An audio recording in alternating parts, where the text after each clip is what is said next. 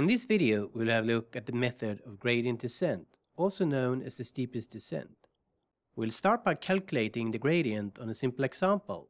Then we will have a look at an example where we calculate the gradient in 2 dimensions. And finally see how the method can be used to estimate parameters in a nonlinear regression model based on the least square method. Let's begin by studying the following function. We see that the slope, or the derivative, of this function is positive when x is greater than -1, whereas the function has a negative slope when x is less than -1. When x is exactly equal to -1, the slope is equal to 0. Note that the term gradient can also be used when we refer to the derivative or the slope. In contrast to the derivative, the term gradient is usually used when we study the slope in several dimensions. Let's calculate the derivative of this function by using the power rule that we have covered in the previous video. This is the derivative of the function. For example, if we like to calculate the derivative of this function when x is equal to 1, we set x to 1 and do the math. We see that the derivative is equal to 8, which means that the corresponding tangent line has a slope of 8. Now, suppose that we like to know what the value of x is when the slope is equal to 0. If we set the left-hand side to 0 and solve for x, we see that the derivative is equal to 0 when x is equal to -1. The x value that results in a slope of 0 is the same value as where this function has its minimum value. If we set x to -1 in this equation and do the math, we see that y is equal to 3 when x is equal to -1. This means that no other value of x can result in a y value that is smaller than 3. The function therefore has its minimum value when x is equal to -1, which corresponds to the x value where the gradient is equal to 0. We'll now see how the gradient descent method can be used to find the minimum value of this function. The method works as an iterative procedure by calculating a new x value based on the current x value minus the gradient or the derivative of the function at the current x value multiplied by some parameter called the learning rate that is set by the user. The method starts with some initial value of x that is guessed by the user. Suppose that we initially guess x to 2 and that we in this example use a learning rate of 0.1. We now need to calculate the derivative of the function when x is equal to 2. We therefore set x to 2 in this equation and do the math. We see that the derivative of the function when x is equal to 2 is 12. We should therefore reduce the current x value by 1.2, which means that the new x value should be equal to 0.8. The derivative of the function at 0.8 is 7.2. To calculate the next x value, we plug in the current x value and the derivative at the current point and do the math. The new x value is therefore 0.08. Then we do the same calculations again and note that the new x value is now equal to approximately -0.35. We continue like this. If we continue to iterate many times, the x value will be approximately equal to -1. Note that the step size is getting smaller and smaller once we approach the minimum value of the function because the derivative is approaching 0. Now, suppose that we instead would have guessed the initial value of x to -4. Then we will do the same calculations again, but with the difference that the derivative is now negative, which will now instead increase the value of x from -4 to -2.8.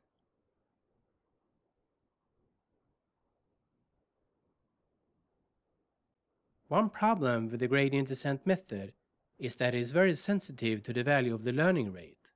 Suppose that we would set the learning rate to 0.5. That would result in that the new x value is equal to -4. If you update again, the x value would go back to the previous x value. Then we would have a ping pong effect like this that will go on forever. A larger learning rate would even result in that the x value would move away from the minimum value. To make sure that the method converges to the minimum value, we must select a small learning rate. However, a too small learning rate might be too computationally expensive, which means that we need to wait forever before the method converges. We'll now see how we can implement the gradient descent method. I will here use the software R to do this. Here is one example of how you can implement this simple example in R. We first define the initial value of x. Then we create a function which computes the derivative at a certain point. We here use a learning rate of 0.1. In this example, we set the maximum number of iterations to 1000, which means that if the method has not converged within 1000 steps, we give up searching for the minimum value. This object is our counter, which will count the number of iterations. We will continue to iterate as long as the counter is less than the maximum number of iterations, and as long as the absolute value of the derivative is greater than 0.000001. If the absolute value of the derivative would be less than 0.00001, that means that we are super close to the minimum value of the function, because that is the place where the derivative is equal to 0. Note that there are other types of stopping criteria, such as the absolute value of the step size. If the step size is super small, which occurs when the derivative is super small, the iterations will stop. For each iteration, we calculate the derivative of the function at the current value of x, which will be used to update the next value of x. Finally, we update the counter by 1 and update the old x value by the new x value before we start over. This piece of code will be iterated over and over as long as these conditions are true. Once the iterations have stopped, we print the current value of x, the number of iterations and the derivative at this point. If the number of iterations is equal to 1000 in this example, we know that the method has not been successful. If we run this code, we see that after 32 iterations, the iteration stopped because the derivative was smaller than 0.00001, which means that the method has converged. We see that the method results in a value that is approximately equal to -1, which is the point where the function has its minimum value. The method can also be used to search for the minimum value in several dimensions. Suppose that we have the following function.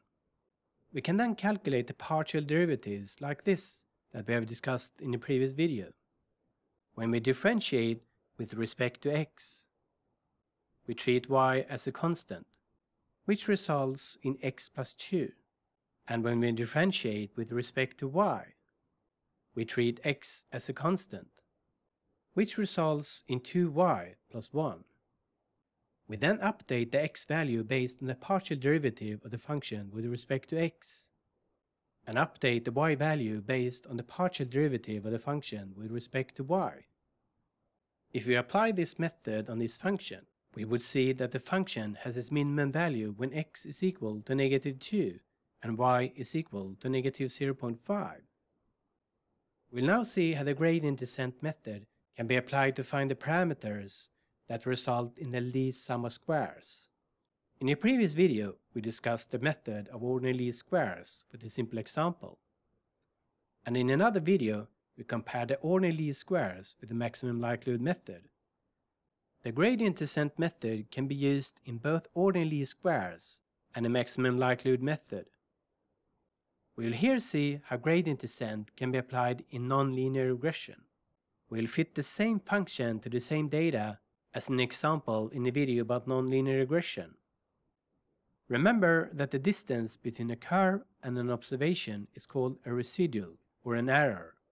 The residuals are calculated by taking the observed values minus the fitted values, which are the corresponding values of the curve. Suppose that the observed y value of this observation is equal to 10, and that the value of the curve at the same x-coordinate as the observation is equal to 8. Then the residual is equal to 2. Let's place the first residual here. Then we calculate the second residual in the same way. Note that this residual is negative because the data point is below the curve. Then we calculate the third residual and so forth. We then square the residuals so that we get the squared residuals. Then we sum the squared residuals so that we get the sum of the squared residuals, or the sum of the squared errors, SSE. The sum of the squared errors is calculated by the following equation, where we sum the squared residuals, which are the differences between the observed values and the fitted values according to the curve. If we go back to the example we discussed in the video about nonlinear regression, we know that the following parameter values result in the lowest possible sum of squared errors when we fit the following function to this data. By using these parameter values, the sum of the squared residuals is equal to about 36. Suppose that we would reduce the value of k from 0.029 to 0.02. Then we see that the curve does no longer fit well with the data, because most data points are below the curve. The sum of the squared errors has now increased from 36 to 1531, simply because the data points are now much further away from the curve. Suppose that we instead would increase the value of k to 0.04. Then we see that most data points are now above the curve. The sum of the squared errors is equal to about 777. Let's say that we would like to plot how the sum of the squared errors changes as a function of k. We know that when k is equal to 0.02, the sum of the squared errors is equal to 1531. When k is equal to 0.029, the sum of the squared errors is equal to 36. And when k is equal to 0.04, the sum of the squared errors is equal to 777. If we generate a range of different values of k and calculate the sum of the squared errors for each value of k, then we could generate the following curve. We see that the value of k that results in the lowest possible sum of squared errors is 0.029. We'll now see how the gradient descent method can find this value. This is the nonlinear function that we try to fit to the data. If we replace y hat by the nonlinear function in this equation, where we calculate the sum of the squared errors, we'll have the following equation. If we use the chain rule, we can calculate the derivative of this equation with respect to k. Differentiating the SSE function with respect to k by using the chain rule will result in the following function. Suppose that we initially start with a value of k that is equal to 0.06. Then we calculate the derivative of the SSE function when k is equal to 0.06, which corresponds to the slope of the curve here. To calculate the derivative, we need to plug in the y data for this example and the corresponding time points. Since the gradient is very steep in this example, the learning rate has to be quite small. If we update the value of k, we will see that the method will iterate until the value of k is equal to about 0.029, which results in the lowest possible sum of squared errors. We can expand this to also estimate the second parameter y0. However, due to problems in finding an appropriate learning rate, the gradient descent method is not the best choice in nonlinear regression. Instead, other methods, such as the Gauss-Newton method, are preferred to solve nonlinear least squares problems. We'll cover this method in another video. Note that it might sometimes be hard or even impossible to find the analytic derivative of a function. In such a case, it is usually possible to differentiate numerically to calculate the gradient at a certain point that we have discussed in the previous video. In our example, this would correspond to that we calculate the sum of the squared errors at the current value of k plus a very small increase in k. Minus the same thing, but where we make a small decrease in k. The value of h should be set to a very small number, for example 0.00001. Finally, we'll discuss some problems by using the gradient descent method. This is how the sum of the squared errors is changing over a wider range of the parameter k. We see that when k is greater than 0.4, the gradient of this function is close to 0. An initial guess in this region might therefore result in that the method may need to continue to iterate millions of times before it can reach the global minimum. In comparison, the gradient is relatively steep here, which means that the too large value of the learning rate will result in that the value of k is increased to this part of the curve, where the curve is relatively flat. This is one reason why the gradient descent method does not perform well in nonlinear regression. For more complicated nonlinear functions, there might also exist several minima, which complicates things even further. In this example, we have 3 minima. The point at which the function has the minimum sum of squared errors is called the global minimum, whereas these points are called local minima. If we would, for example, initially guess the value of k to 0.02 and move down like this, then the function would estimate the value of k to 0.029. Similarly, if we would guess the initial value of k to 0.034, then the method would also estimate the value of k to 0.029, which means that we have found the global minimum and that the model fits best to the data. If we instead would initially guess the value of k to 0.036 or to 0.06, that would result in that the method would estimate the value of k to 0.04, which means that we are stuck on the local minimum and that the model does not fit well with the data. If we would guess the value of k to 0.07, the value of k would be estimated to 0.064, which would result in an even worse fit to the data. To find the global minimum, we therefore need to try many initial guesses, or come up with some initial guess that is relatively close to the global minimum, as we discussed in the basic video about nonlinear regression. This was the end of this video about the gradient descent method. In the next video, we'll see how Newton's method can also be used to find the minimum value of a function. Thanks for watching.